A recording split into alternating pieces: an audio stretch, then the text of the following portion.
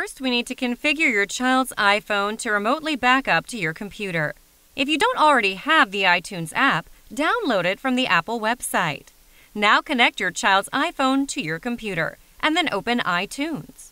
Tap on Trust on your iPhone when it prompts for authorization. Click on the device icon to select the iPhone. Under the Backup section, select This Computer and ensure the checkbox for Encrypt Local Backup is left unchecked for faster processing. However, if you want to log web history and call history, you must enable the encryption. In the Options section, select both checkboxes labeled Automatically Sync when this iPhone is connected and Sync with this iPhone over Wi-Fi. Then click on the Backup Now button to create your device's first backup on your computer.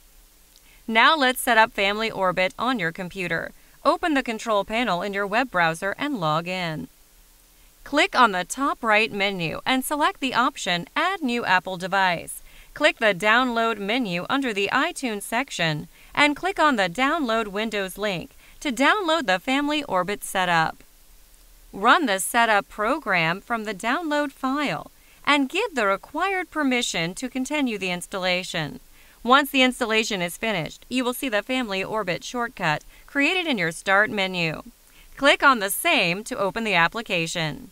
Once the Family Orbit window opens, click on the Login tab and enter your Family Orbit credentials to sign into your account.